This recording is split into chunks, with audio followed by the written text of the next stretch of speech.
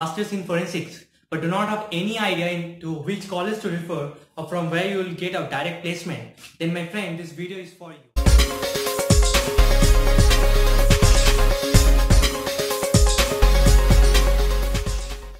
Hey guys, welcome back to my channel. I am TEERTHANKAR, your host, and in this video we are going to talk about a very important topic, that is placement. So after your masters has been done, we need placements to get or we need employment, right?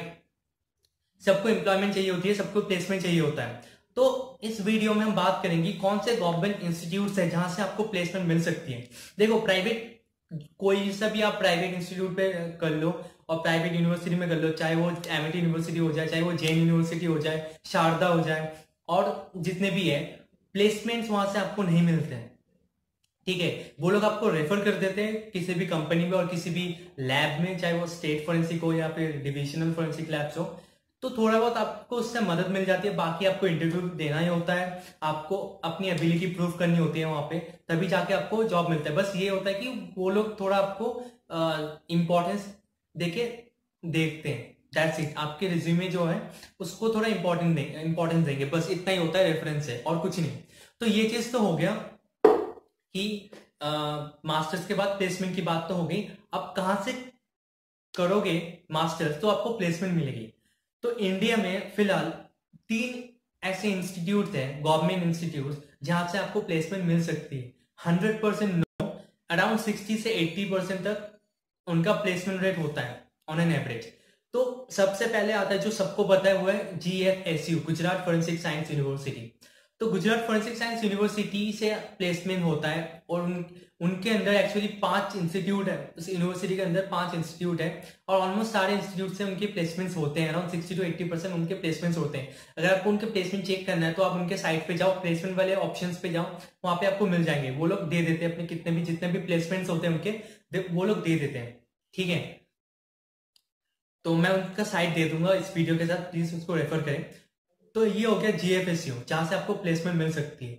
ठीक है, दूसरा हो गया LNJN, Loknath something है LNJN का full form, मेरे को याद नहीं है अभी फिलहाल. ये LNJN आता है इंद्रप्रस्थ यूनिवर्सिटी के अंदर. ठीक है, अगर आपको यहाँ पे एडमिशन लेना है तो आपको इंद्रप्रस्थ यूनिवर्सिटी के जो कॉमन एंट्रेंस टेस्ट होता है उसको क्लियर करना पड़ेगा, फिर जाके आपको वहां पे जाके एडमिशन मिलेगी. ठीक है, यहाँ से MSc करने के बाद आपको जो स्टेट फोरेंसिक साइंस लैब होता है या फिर डिविजनल फोरेंसिक साइंस लैब होते हैं, वहां पे आपको प्लेसमेंट मिल सकती है. ठीक है, या फिर कुछ कंपनीज भी आते हैं जहां पे आपको प्लेसमेंट मिल सकती है. तो ये दो तो हो गया. GFSU सबको पता है. LNJN के बारे में शायद किसी को पता होगा. एक और इंस्टीट्यूट है जिसके बारे में मुझे लगता है शायद ही किसी को पता है, वो है GIFS, government institute of forensic science Aurangabad. अगर यहाँ पे आपको जाना है तो आपको एक कॉमन एंट्रेंस टेस्ट देना पड़ेगा उस यूनिवर्सिटी का. उसका नाम है BR अम्बेडकर यूनिवर्सिटी, शायद ऐसा कुछ. ठीक है, उसका कॉमन एंट्रेंस टेस्ट का नाम है CET. आपको वो क्लियर करना पड़ेगा, फिर जाके आपको यहाँ पे एडमिशन मिलती है ना. GIFS में फंडा ये है कि यहाँ पे मास्टर्स में सिर्फ 30 सीट्स है और ये purely on the basis of merit आपको मिलेगी. और BSc में इनके 45 सीट्स होते हैं, उसमें से 40 सीट्स सिर्फ रिजर्व होती है महाराष्ट्र स्टूडेंट के लिए, जो जिनके पास महाराष्ट्र के डोमिसाइल है उनके लिए 40 सीट्स रिजर्व्ड है. और 5 जो सीट्स बचते हैं वो बाहर स्टूडेंट्स के लिए, बाहर स्टेट वाले स्टूडेंट्स के लिए, और वो प्योरली बेस्ड ऑन मेरिट होता है. जिनके जितने नंबर है उनके उस हिसाब से आपको वहां पे एडमिशन मिलेगी.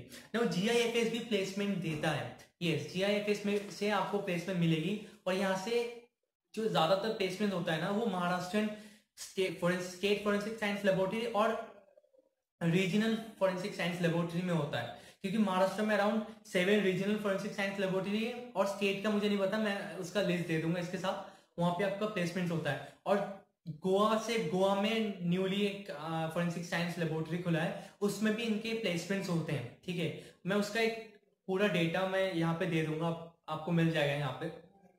ठीक है, तो ये 3 इंस्टीट्यूट हो गए जहां से आपको प्लेसमेंट मिल सकती है. वैसे और भी गवर्नमेंट इंस्टीट्यूट है जहां पे फोरेंसिक साइंस आप पढ़ सकते हो. यूनिवर्सिटी ऑफ मुंबई, फिर डॉक्टर हरि सिंह यूनिवर्सिटी सागर. ठीक है, फिर और भी है, government Holkar science college Indore पे। मैं इसका भी एक लिस्ट दे दूंगा इस वीडियो के साथ, आप उसको रेफर करिए। आपको सारे गवर्नमेंट इंस्टीट्यूट जो MSc in forensic science offer करते हैं आपको मिल जाएगा उसका डेटा। तो ये हो गया प्लेसमेंट। और भी आप कहाँ पे प्लेस्ड हो सकते हो, चलो ये तो डायरेक्ट प्लेसमेंट की बात होगी। और कहाँ पे आप जॉब कर सकते हैं इसके बारे में मैंने ऑलरेडी वीडियो बना रखा है, आप उस वीडियो का भी लिंक मैं दे दूंगा इस वीडियो के साथ, आप उसको रेफर करें। एंड एक और बात मैं कहना चाहता हूँ, जो BHU को लेकर ना एक बहुत बड़ा हाइप है। सबको लगता है कि BHU बहुत अच्छा यूनिवर्सिटी है, लेकिन वो लोग क्या करते हैं ना, अपना प्लेसमेंट के रिकॉर्ड्स वो लोग डालते नहीं है।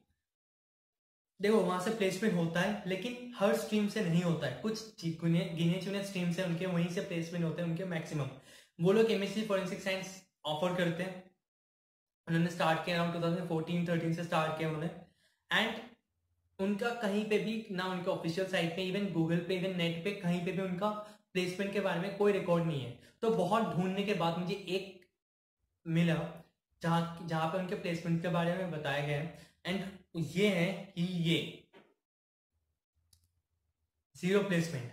वो लोग कहते हैं कि वहां पे कैंपसिंग तो बहुत दूर की बात है, वहां पे लैब्स के लोग आते हैं रिक्रूट करने के लिए या फिर कंपनीज आते हैं रिक्रूट करने के लिए, लेकिन जो रियलिटी है ना वो ये है कि वहां पे कोई प्लेसमेंट नहीं है।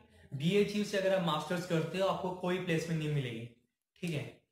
और एक और यूनिवर्सिटी है पंजाब यूनिवर्सिटी है, वहां पे भी फॉरेंसिक साइंस का कोर्स है, लेकिन वहां से भी कोई प्लेसमेंट नहीं है। वहां पे आप इंटर्नशिप कर सकते हो, इंटर्नशिप आप LNJN पे भी कर सकते हो, ठीक है। ये लोग पंजाब यूनिवर्सिटी में अगर करते हो वहां पे शायद आपको स्टाइपेंड मिल सकती है, LNJN पे कोई स्टाइपेंड नहीं, ना आपको स्टाइपेंड मिलेगा ना आपको पैसा देना पड़ेगा, ठीक है। ये तो हो गया। अब DU ने भी रिसेंटली फॉरेंसिक साइंस स्टार्ट किया मास्टर्स में, लेकिन यहाँ से प्लेसमेंट्स नहीं होते फिलहाल, अभी तक कोई प्लेसमेंट नहीं गए हैं। तो ये है प्लेसमेंट्स की रियलिटी इंडिया में। So hope you guys like the video. If you like it, please do share it among your friends and subscribe to my channel. Thank you very much. Bye bye.